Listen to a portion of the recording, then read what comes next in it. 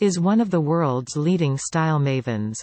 And it seems her daughter Northwest is already following in her famous mother's footsteps thanks to a little help from a titan of fashion. On Friday, the 37-year-old reality queen posted a quick snap of an Alexander Wang cheetah print bag sporting numerous zippers, less than span class equals mole style bold greater than scroll down for video less than, span greater than an accompanying note read North, happy birthday. Every girl needs a lil sparkle. Hope you heart emoji. The note was signed Alex, was scrawled on Alex Wang letterhead, and seemed to be offering up the bag as a gift for North's upcoming 5th birthday, which is on June 15. Of course Alexander Wang, 34, is one of the preeminent fashion designers currently working. Upon closer inspection, the bag, called the Marty Micro Leopard Print Shoulder Bag, costs an only somewhat staggering $750, according to the website.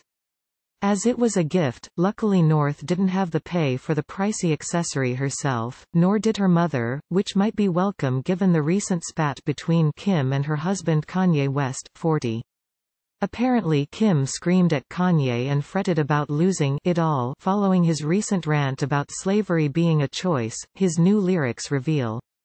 The rapper addressed his wife's furious reaction in a track from his new album, Ye, called Wouldn't Leave.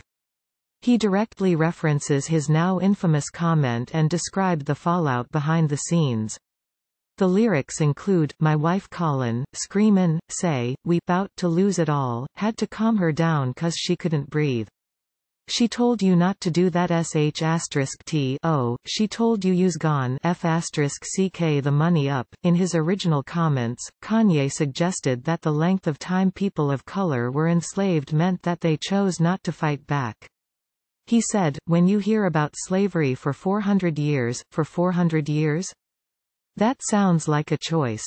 We're mentally imprisoned. Kim, who has 3 children, North, 4, Saint, 2, and Chicago, 4 months, with Kanye, stood by Kanye while was criticized for behaving erratically online after his return to Twitter in April. Kanye dropped his new album at midnight on June 1 and held a listening party in Wyoming. It marks his comeback after he cancelled his St. Pablo tour dates in 2016 and was hospitalized for mental health issues.